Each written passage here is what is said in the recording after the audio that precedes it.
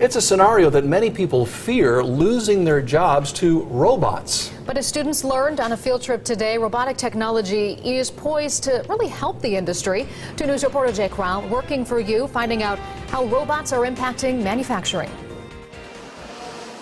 Inside the Yaskawa Motoman plant in Miamisburg, when we first came, I didn't know what to expect. 350 students. They move so fast and can do such precise things over and over and over again. Meet the ever-changing face of the manufacturing industry, robots. More than a dozen on this field trip that made Jason Farmer jealous.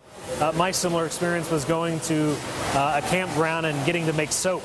These days, science, technology, engineering, and math students, or STEM, are buzzing over robotic demonstrations. This giant robotic arm is just one of more than a dozen robots that are on display today for students to see, and it's the future of manufacturing jobs here in the Miami Valley. Farmer says he'd bet the house on the industry's future, and it's still in need of workers. And it's really not that robots replace jobs, it's that we're bringing higher level jobs to the workforce.